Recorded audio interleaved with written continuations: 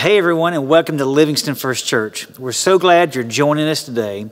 We really hope you're ready to hear a great message from the Word of God. So prepare your hearts, prepare your ears, and get ready to receive a blessing from the Lord. Be blessed. During that last part, and the phrase that comes to mind is anything too hard for God? Nothing. I just feel that so strong right now.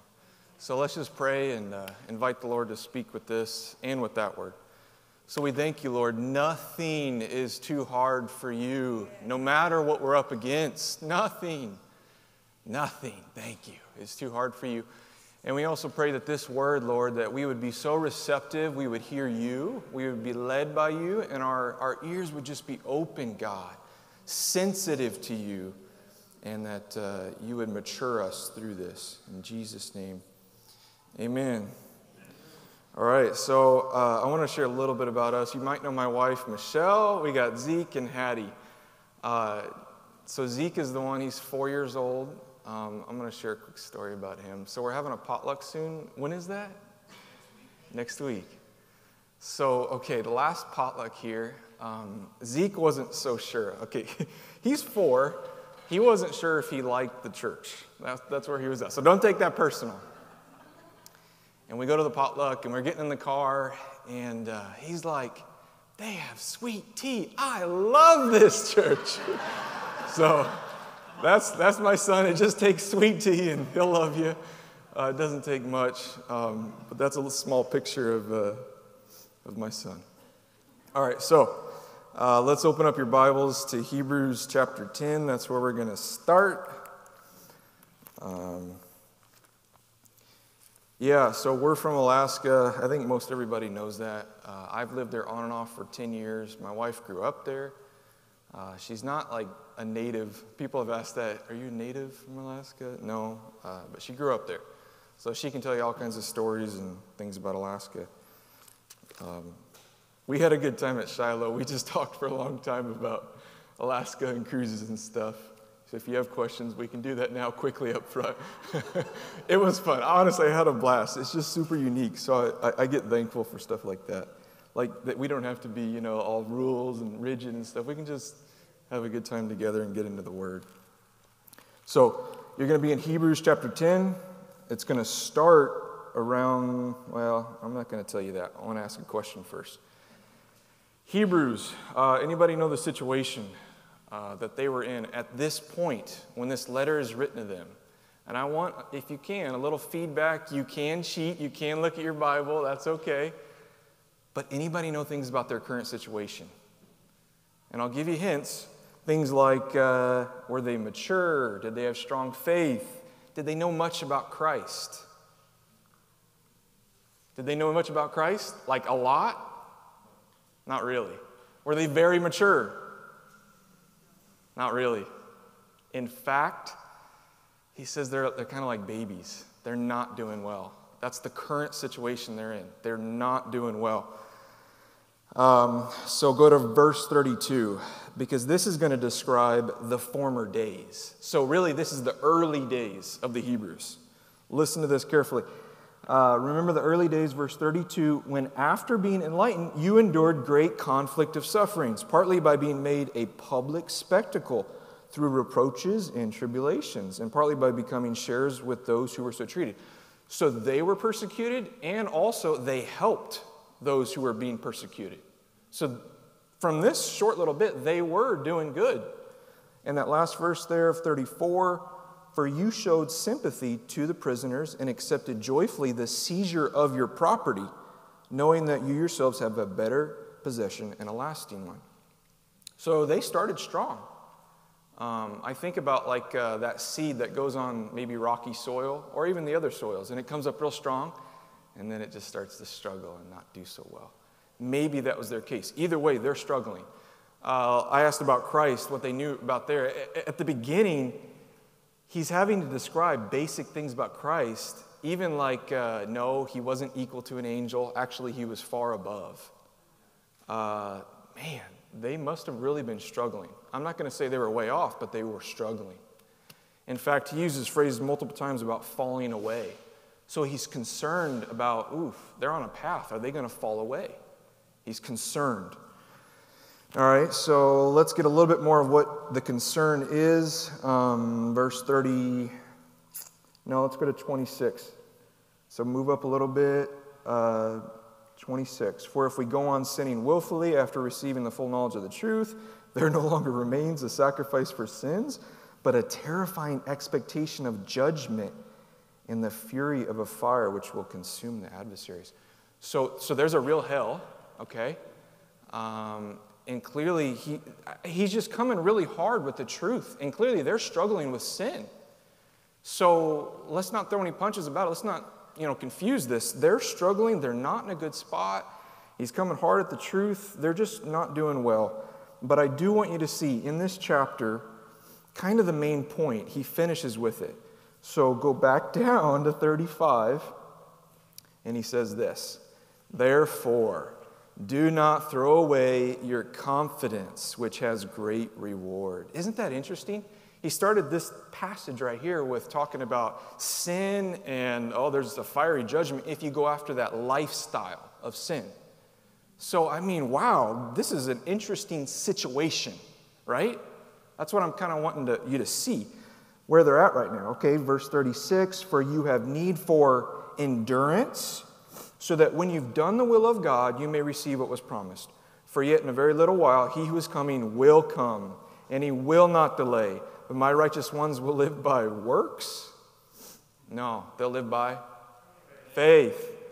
And if he shrinks back, my soul has no pleasure in him. But we are not of those who shrink back to destruction, but of those who have faith to preserving of the soul. So this is actually the main point of the book, okay?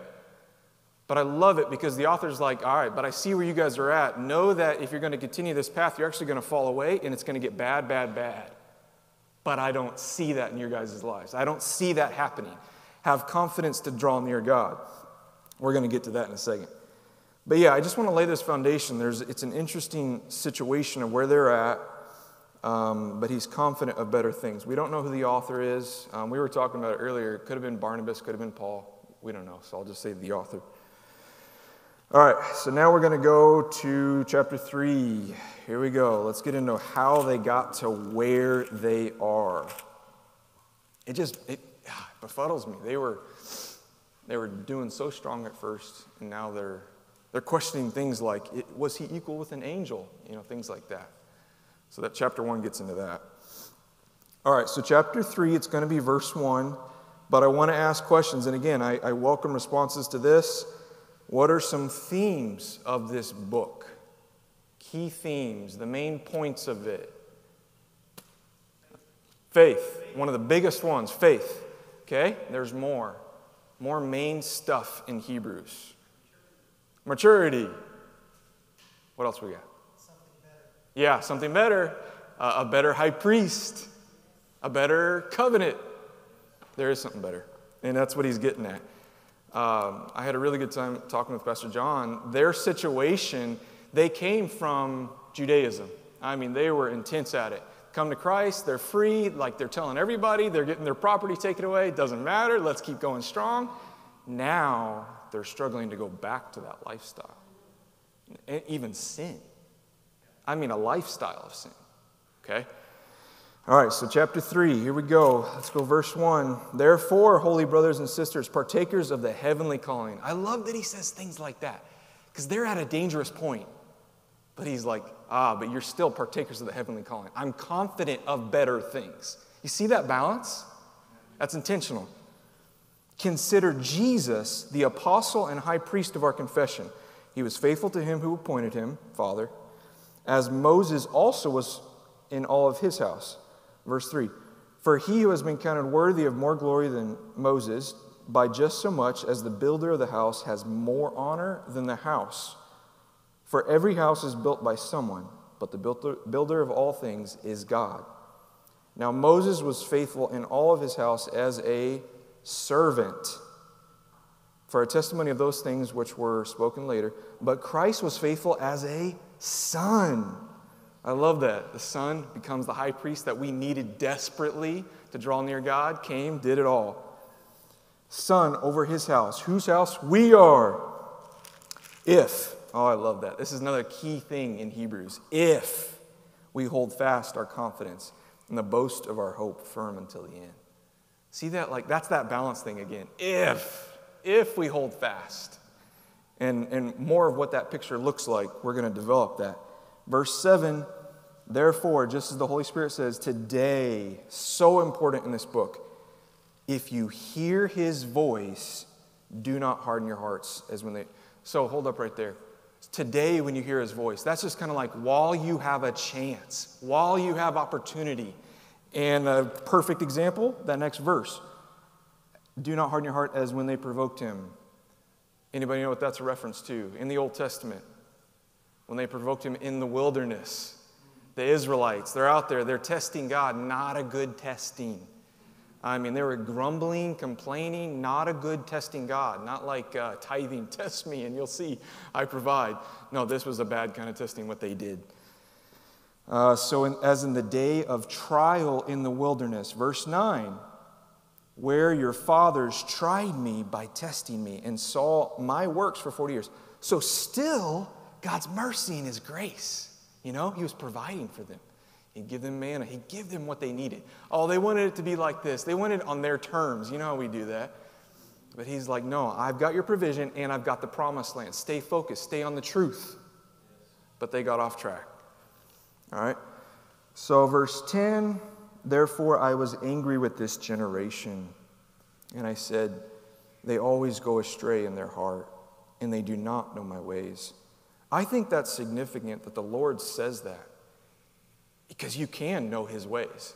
I feel like some people, or even parts in here, it's almost like, can you even know God's ways? Yes, you can. In fact, he wants you to know his ways. You draw near to God, you get into his word, you will know his ways. But that generation didn't even know God's ways. I find that significant. Verse 11, as I swore in my wrath, they shall not enter my rest. Yeah, I think about God's wrath, and it also says his anger there. It's almost like we have to qualify it to understand. It's not like how we get angry. I think a close thing of what that looks like is you think of a couple, a married couple, and let's say the wife goes and she's sleeping around. I hope that husband is not okay with that. In fact, that he has a healthy anger. Why are you doing this? It's not okay. That's a little bit of what it's like with God. It's a pure love. His anger is not like our anger. He made a covenant with us. And when we go sleeping around in the Old Testament with other idols or just not trusting God, you're going to see his wrath. You're going to see his anger. He's not okay with us breaking covenant. He is a good God. He's so good. So that's just a little bit of what I'm trying to hit on there with the wrath of God. All right, here we go. Verse 12, 13, and 14. These are very important for this passage. We'll read them and then we'll skip some more. Verse 12, take care, brothers and sisters, that there not be in any one of you an evil, unbelieving heart. I think that's very significant. That's one of those passages where you see unbelieving, like choosing unbelief. It's actually associated with evil. In fact, I believe you're going to be almost like inviting evil into your life when you refuse to trust God, when you choose to doubt. I understand struggling and doubting. I know. But at a certain point, you're going to choose a way of, nah, I don't trust you, just like they did in the wilderness. And it's going to be inviting junk into your life. Because the reality is, here's what it is. You're going to believe either the truth or not the truth. And that's why. You're going to believe lies or the truth. So evil, unbelieving heart that falls away from the living God. That's one of those themes in this book. You can fall away, whatever that looks like. Not here to discuss like losing your salvation or anything, but you can fall away. Let's be aware of that. That's a key theme in this. And they were strong believers. But he's going to say have high confidence at the end. Here we go, verse 13. But encourage one another day after day, as long as it's called today. Remember what he's saying there? While you have a chance. So that none of you will be hardened by the deceitfulness of sin.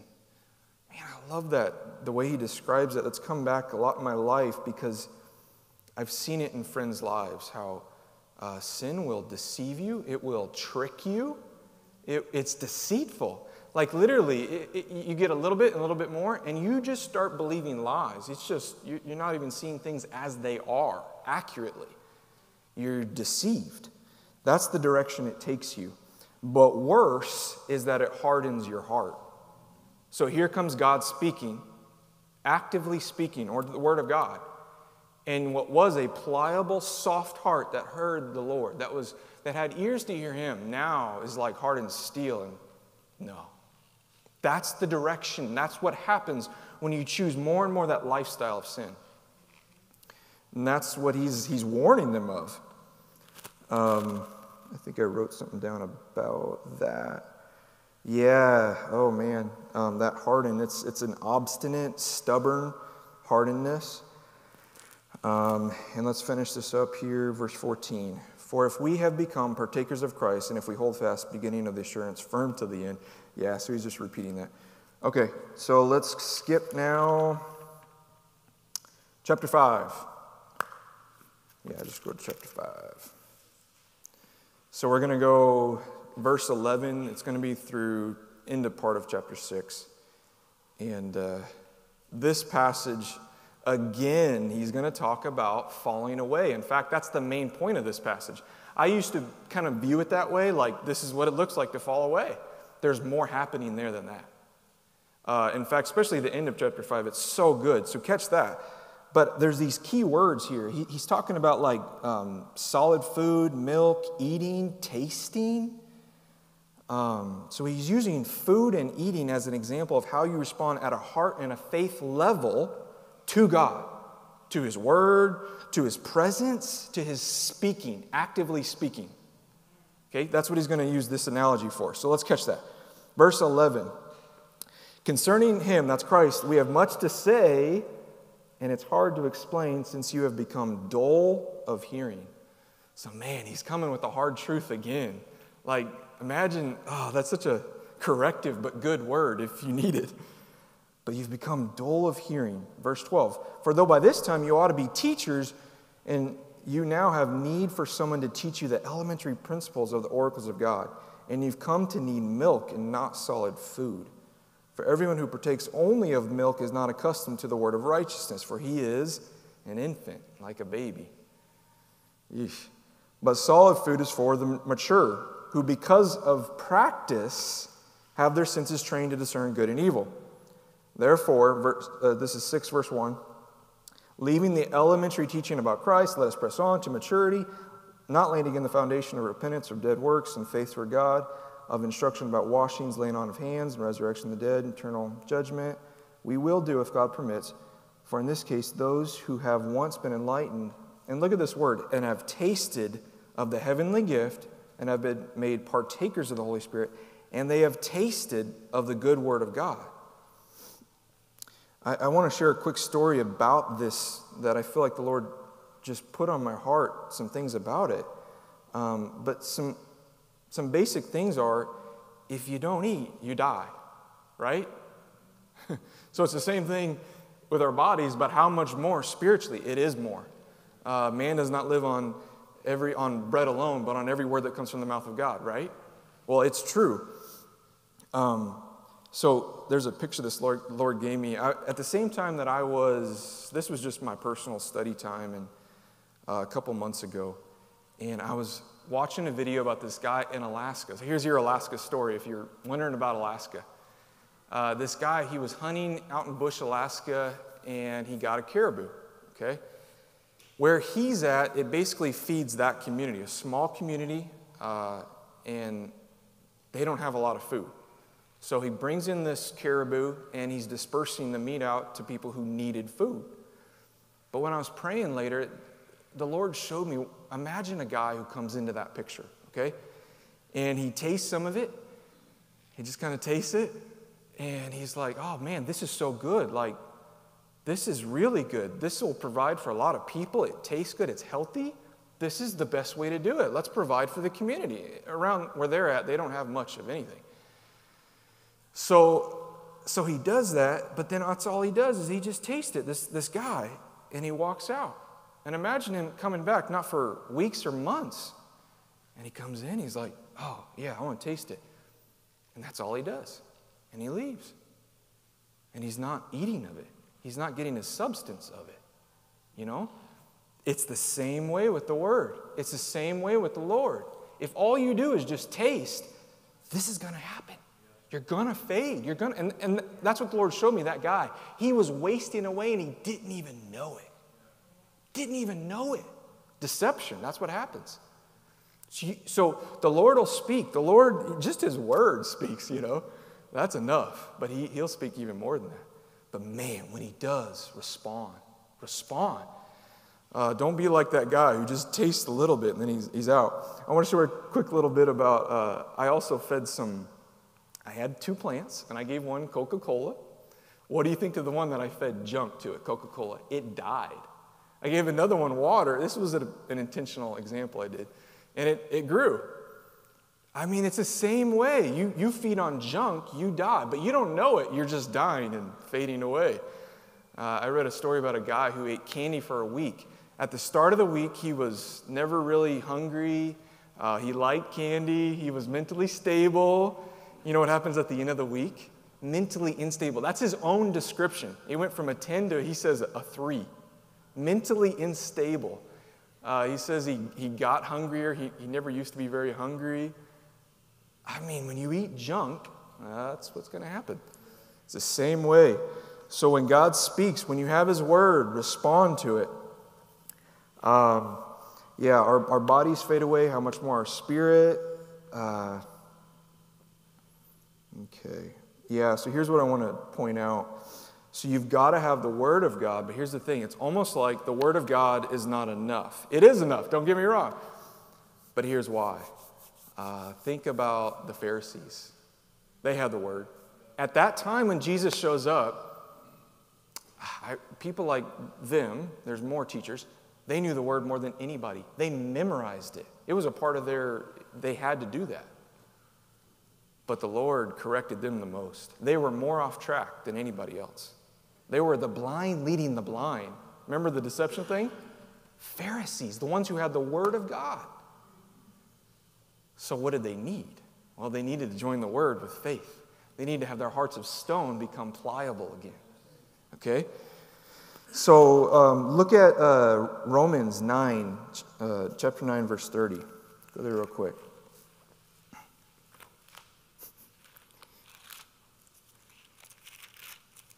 I like to study the Word. It's, I like to use it a lot if I'm going to share. So 9, verse 30.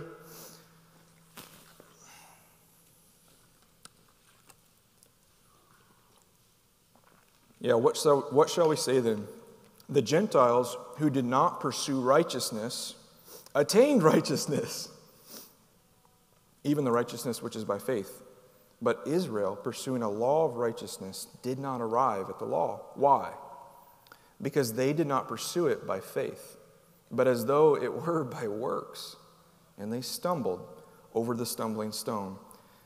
As it is written, behold, I lay in Zion a stone, a stumbling and a rock of offense. And he who believes in him will not be disappointed. So they didn't have to stumble, but they did. Because they were trying to go at this by works instead of by faith. Instead of just, it's a gift and I stay in that place. It's constantly by faith. That's how I grow. It's constantly by faith. But they try to go at it as, all right, I can do this now on my own. No. So that's kind of like, that right there described a major part of why Jews, especially the Pharisees, got off track. So then a key point is we must join the Word with faith. To not stand far off, like in the Old Testament. Actually, we're about to go to a passage right now. Let's just go there. Yeah, go to Exodus 20, verse 20. Exodus 20:20.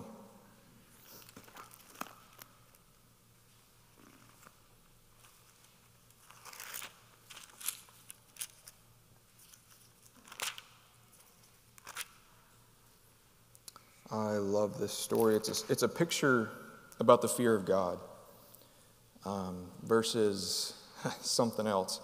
Go to verse 18. Chapter 20, verse 18. all the people perceived the thunder and lightning flashes and the sound of the trumpet. Man, I love that. Like, there's heavenly trumpets going on. God's showing up on the scene. That's what's happening right here.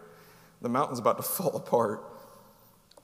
Trumpet and the mountain smoking. And when the people saw it, they trembled and stood at a distance. And then they said to Moses, Speak to us yourself and we'll listen, but let not God speak to us or we'll die. Moses said to the people, Do not be afraid, for God has come in order to test you, and in order that fear of him may remain in you, so that you may not sin. And listen to this. So the people stood at a distance while Moses approached the thick cloud where God was. You know, all along, God didn't want it like this, what they did. He didn't want that. He wanted them to come close. Just like Moses. He wanted that to be possible. And we're going to see in Hebrews that's what he did. He made access. He made it open. We can come in. But man, it's so heartbreaking because think about the fear of God. They had fear, but it was more of to guard my own life. They were afraid. I might die. No, have such a fear of God that even your own life, I trust you, God, more. I trust you more. Because the fear of God, it's to revere him and honor him above everything else. Reverence, a high reverence. They used that term in that time because there were things they feared, great things they feared. And so to fear God, it was like, oh, you see him as the highest. You see him as the holiest one. Yes, I do. I fear him above everything else. I honor him. And that's what he was calling him to. I love it. He literally says, don't be afraid, but fear God. You can do this. So, all right, go back to Hebrews. We're going to finish that up. And go to chapter 6. So when I think about the Israelites at that time when God shows up, it's such a key situation for what's going on in Hebrews. Literally, draw near. Oh, if you take anything away from this, just draw near God. When he speaks, please draw near. You will never regret that. What you will regret is when you back off. That's what you'll regret. I know that from many of my own experiences. So draw near. Actually, faith does that. Faith literally says, I don't know what's going to happen. I don't have to know. But I trust you, God. So just like that picture I saw, don't just taste, don't just nibble at that meat, right? Actually eat of it. Actually draw near. Trust him. Faith does that. Okay, so we're in chapter 6 now. Let's read verse 9 really quick. Beloved, we are convinced of better things concerning you and things that accompany salvation, though we're speaking this way. Back to that tension thing, remember? Though we're speaking harshly, though we're concerned about falling away, but we're confident that the Lord is going to do something. We're confident that you can still live by faith. Just like you started, you can finish strong, even stronger. Okay, so skip a little bit more. Let's go to 19 and 20, 6, 19 and 20. And this hope we have as an anchor of the soul, a hope that is both sure and steadfast, one that enters within the veil, where Christ has entered as a forerunner for us, having become a high priest forever according to the order of Melchizedek. I love that it's according to the order of Melchizedek. I took one class in college that was for ancient languages, Hebrew, and that's like one of the few words that I remember. Melch, king, and then Zedek, that's righteousness, king of righteousness. So he does all the hard work for us to be able to come near God, puts his righteousness in us. King of righteousness, rules with the scepter of righteousness. And he says, come, it's on you, it's in you. All you do is believe. That's your part. Simple. But stay there, stay in faith. It's so easy to get busy. Here comes doubt and discouragement. Oh yeah, I'll take some of that. No, don't. Stay right there. It's simple. It's faith. All right, and I love this verse 20 where it talks about he went in as a forerunner. Oh, man. I'm going to say this really quickly, though. I love how he goes into the Holy of Holies. So in the Old Testament, they went in there, and that was really a copy here on earth. The real one was in heaven. Christ did that. He went in there with his own blood. Wow. But in the copy in the Old Testament, so high priest, there's this tradition, we don't know if it's true because it's not in Scripture, but they said that some of them wanted to put a rope around their leg when they went in. And it was because they knew they could die if they didn't do their part correctly. If they didn't do the procedure and everything, deal with their own sin, there was an offering for that, all that stuff. They could drop dead and die. It's the Holy of Holies. Don't mess around with this. But see, Jesus went in and he did this for us. But that word forerunner, so I looked that up, verse 20, where it says that. So that's a runner or a scout, one who comes in advance where the rest are to follow. I mean, how cool is that? So he goes in the Holy of Holies as a forerunner. He wants us to draw near. He wants us to go in. I mean, that's such good news. Like, he did all the hard work for us. He didn't just establish relationship. No. He's like, come really close, really close. Where it used to be you could die. Now, I've made a way. You will not die. You just stay in faith. You just stay with me, stay in communion, and come close, real close. I love that. So he's a forerunner for us. And now we're going to finish this out. Back to chapter 10, where we started. Chapter 10.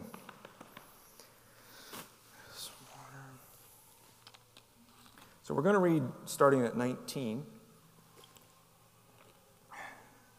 And I love how the verses before that, he literally summarizes the whole New Testament, what happened, the verses right before. So I'm just going to read those real quick, which is 16. This is the covenant I will make with them. After those days, says the Lord, I will put my laws upon their heart, and on their mind I will write them. And their sins and their lawless deeds I will remember no more. Now, where there is forgiveness of these things, there is no longer any offering for sin. Isn't that good news? Good news. So that's actually a summary of the New Covenant, the New Testament. Here we go. But this is the passage I want us to really kind of focus on, which is basically confidence to enter into the Holy of Holies, confidence to have faith. I meant to point out earlier, I want to say it really quick, that when you hear God's voice, respond toward him, not away. Sometimes we have this hesitancy, like they did in the Old Testament, to back off. I'm not sure about you, God. You're kind of dangerous. Or I don't know if I can believe in you. I don't know if you're real. All those things. But man, when you have the Word of God, respond closer to him. Draw near. But I wanted to point out this. Why? I feel like people would ask that. Why? Oh, because he's good. That's why. He's so good. He's so good. I can tell a lot of stories. I'm going to finish with one at the end. But he's worth it. He's so good. That's why. That's why we worship him. He's literally the only thing worthy of worship. So let's read this last passage right here. Starting in 10:19. Therefore, brothers and sisters, since we have a confidence to enter the holy place by the blood of Jesus, by a new and living way which he inaugurated for us through the veil that is his flesh. How cool is that? Like they had a literal huge veil in the temple. Now he's like that covering for us, his own flesh. And we enter in with his righteousness on us. I mean, that's so good. That is his body. Go to 21. Since we have a great priest over the house of God, let us draw near with a sincere heart and a full assurance of faith, having our hearts sprinkled clean from an evil conscience and our bodies washed with the pure water. Man, that's so good. Let us hold fast the confession of our hope without wavering, for he who promised is faithful. I love it, man. That should encourage faith. That should cause you to whoa, I was scared. I wasn't sure about God. All these things. But look, he made it easy. He likes that I draw near. He wants me to have confidence in him. He wants me to live by faith. He's good. And that's really the main point. Enter into the most holy place and do it often. How do you do that? Just For me, I get alone with God. I read the Word, I worship. But the main point here is faith. So when I draw near to God, when I go into His presence, faith just goes through the roof. I was going to say, just thank you guys for your heart of worship, but really the whole church, because I find it easy to draw near God in that place. I love worshiping with this body because, man, He shows up, and it's just easy to hear His voice. So have confidence to enter in. What this makes me think about is what we read already, which was a few verses later, the current situation. They're struggling. But you know what the answer was? You know what they needed? To enter in daily, to draw near daily. That was the solution. And that's what he's saying. The whole passage is just stay on this path of living by faith. Stay trusting God. There's trials, there's hardships, they're taking your property. I know all that stuff. You're busy, all that. But man, live by faith. You can do this. But more than anything, man, when you draw near God, when you come into His presence, that's why I love worshiping together. That's a game changer for me. And that's what I see in this. Christ made it possible to get really close to Him. It's so worth it. So I'm going to share 2 stories, and then that'll be it. The first story is kind of basically what not to do. There's a guy that I know. We'll call this guy Bob. And recently, Bob, I've known him for about 12 years. He goes to a friend's church, and I saw him only a couple months ago. And I'm changing his name because Bob decided to kill himself. And it breaks my heart because I've known this guy. He's a believer. And the enemy wants to steal, kill, and destroy. And somehow he did it in that situation. Now, I believe full-heartedly I'm going to see this guy in heaven, and it's going to be awesome. But there was more for this guy's life. Oh, there was more. There was so much more. But there's a little bit we know about his situation, that he was hiding some sin. I don't need to tell anything about it. I just know it got pretty dark, and I believe it appears he was full of like shame and all that he decided to kill himself, okay? And I hate what the enemy does, because that's what that was. I see the darkness he got into, and then what happened. And I believe what I'm getting into, this passage, it's the answer. I know this guy had faith, but I know at times it just seems like he didn't really draw near to God very much. That's from what I'm gathering of this story. He just didn't come into the presence of God very often. He just kind of stayed at a distance. He had some faith, but he just kind of stayed back. And I think about like that guy in the picture the Lord gave me who just ate a little bit. Oh man, the Hebrews, what they needed just to eat of this daily, come into the presence daily. And they would have been not only starting strong, they would have finished so strong. And I believe they did, because they got the right word they needed. So I believe they did finish strong. But I want to finish with a really good story of when you do draw near to God. So going back to like 2007, I was in college, first year of college. I decided to just spend extra time seeking God's face and just worshiping God, just time with Jesus, praying and worshiping. And oh my goodness, it was so fun. It was a blast. I'm so thankful I made that decision. And so while I'm in the middle of that one day, just by myself, I sense the Lord showing up in some way, and I see this picture. And it's my life, and I see different parts. And this one part that was like missing or broken, and it was me and my brother. And we did not always get along, and there was definitely some fracture in that relationship. And the Lord spoke. It wasn't audible, but it was as clear as audible. It was incredible. He said, I'm going to heal this.